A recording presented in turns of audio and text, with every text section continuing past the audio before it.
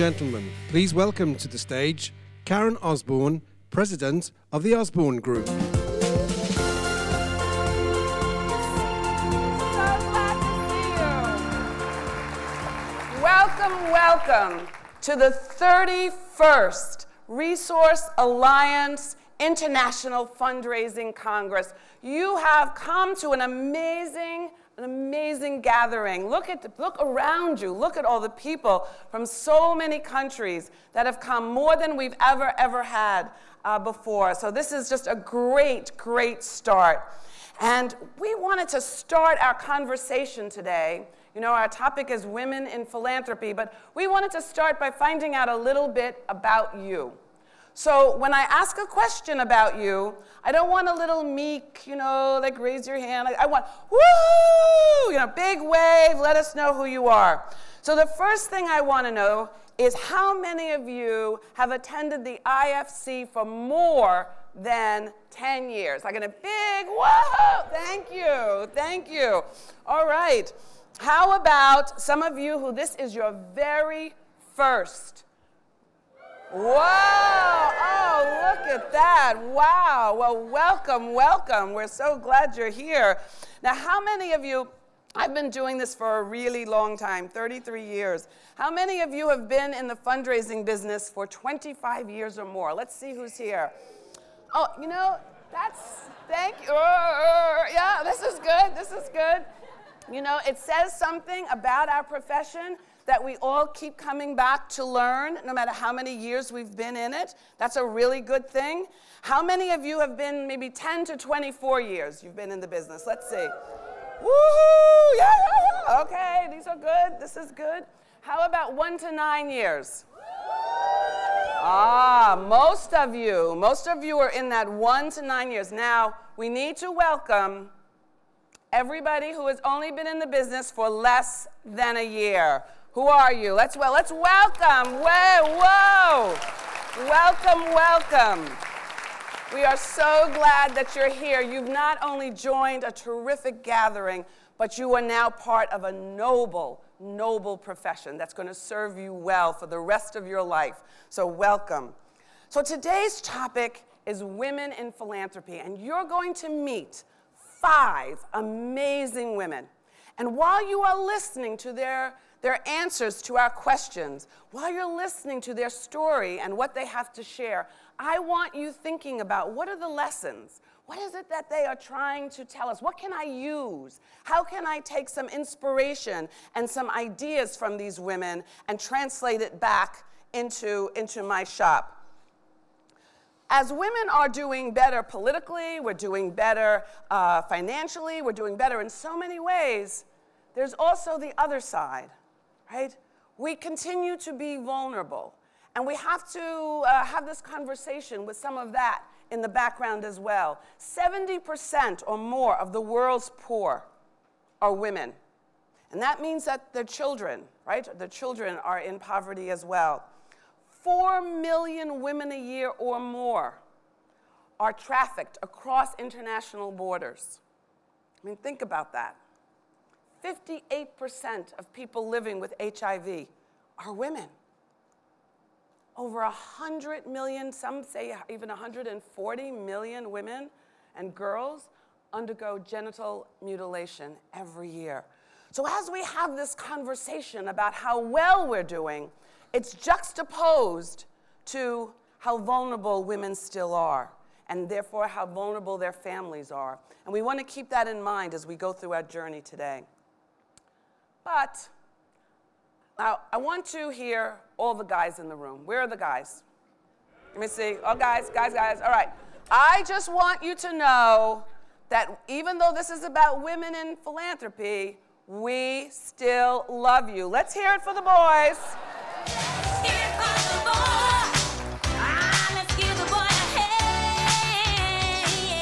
All right, just so you know, the love is there. All right, so let us move forward.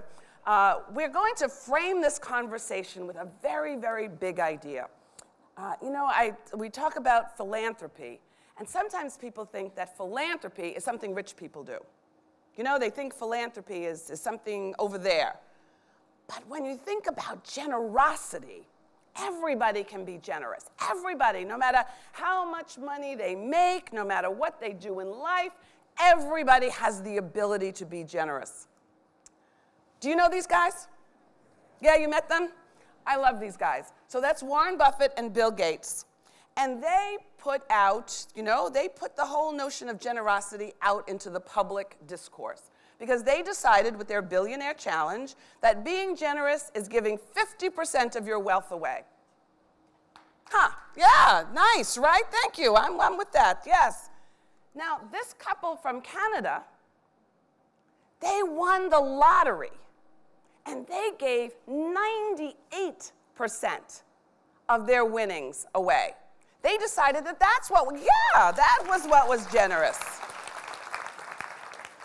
My husband, Bob, many of you have met him in theory. He's here, though. He was in Tanzania this year, and he met this incredible woman, Dr. Aratari. And did I say that right, Bob? Rakatari, thank you. And her generosity is she adopted 6,000 students that she sends to school for free.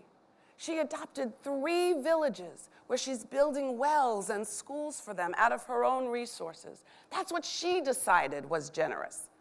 Now, do we have any parents of teenagers in the room? How about teenage girls?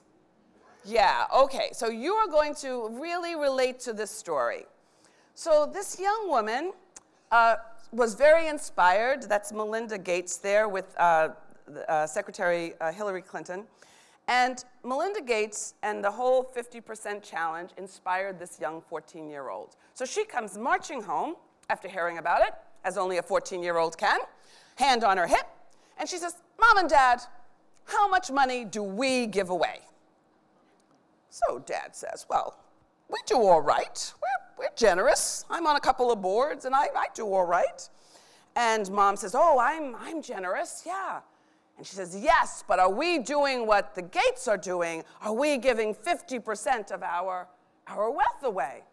So Dad says, well, we're not Bill Gates. We're not. What do you want me to do? Sell the house? Ha, ha, ha. Yes, that is what I think you should do. And so sure enough, for 6 months, the family met around the kitchen table. And at the end of those 6 months, they decided to sell their home. And they used 50% of the net profit to buy a smaller house where the children had to share their bedrooms. They lost their rec room. They had to do with less. And they used the other 50% and gave it away to charity. They decided that they wanted to be part of this notion of generosity. So generosity is something that can come from anywhere and can be for anybody. And think about what the world would be like if everybody was generous, and if everybody was as generous as the women you are about to meet personally. Our first guest is Anu Aga, and she devotes her time and energy to social causes. Her organization, Akanksha, is dedicated to helping children, underprivileged children, in Mumbai and Pune. And she helps manage 2 schools, and she's on the board of Teach for India, and she's one of Asia's top philanthropists. So let us meet her. First, how did your philanthropy begin? By training, I'm a social worker, but destiny took me to the corporate world. Okay.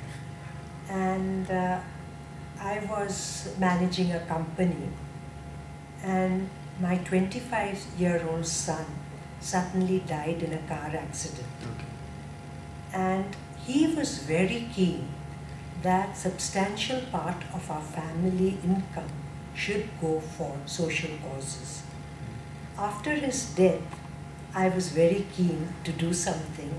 I was doing it always, but not in a very planned, systematic way. And I was looking for a credible NGO with which I could sort of really tie hands. And everyone suggested that I meet Shaheen Mistry in Mumbai, and she was running an NGO called Akanksha. I went and met her, and that's how I started taking a great interest in the education area.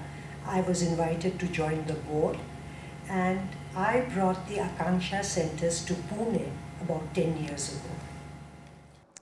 And then we asked her, what drives your philanthropy? Isn't that a great question? I think any Indian is aware that with our 8% GDP, it hasn't touched the lives of an average Indian. And there are so many issues that need looking into. For example, we have the highest number of malnourished children in the world. Right now, almost all the kids are enrolled in school. But what happens after enrollment? They don't learn anything, and they drop out very quickly. So education is in a mess. And I feel education is the key to people's future. Not that malnourishment is any less, because without nourishment, they can't even think properly. But I came across Akanksha and Teach for India, and I find them excellent NGOs, and I love working with them. So that's what took me into the education area. So I feel we cannot prosper in a society that fails. And we have to think of our people, at least in the cities in which we live.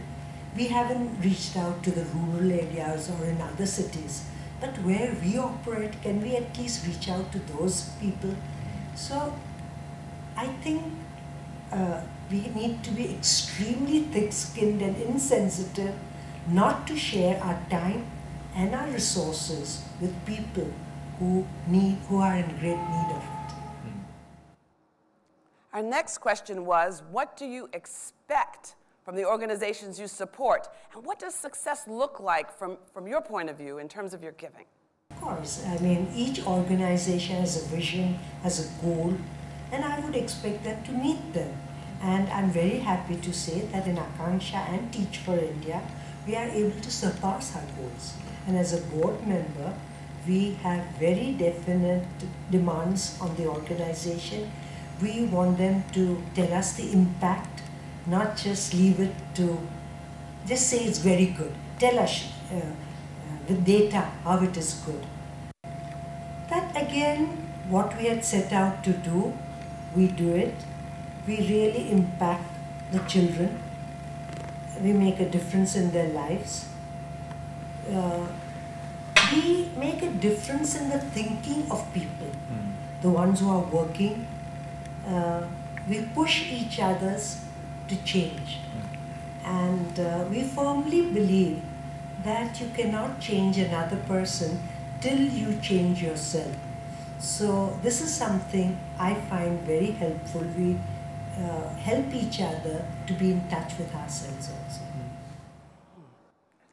And do you have a message to share with all of us today? I think giving is a very natural instinct, and it's a very joyful thing. And if you've not experienced it, I would say do it in a small way, and it's infectious. Select a cause in which you believe, and it's very fulfilling, far more fulfilling than acquisition of wealth and having more for yourself. We all need to have a certain standard, but people like us have wealth beyond what we need for our greed also. So after that, instead of getting into a consumption pattern, it would be wonderful to reach out. And it's fun and enjoyable. It's not a duty or a chore.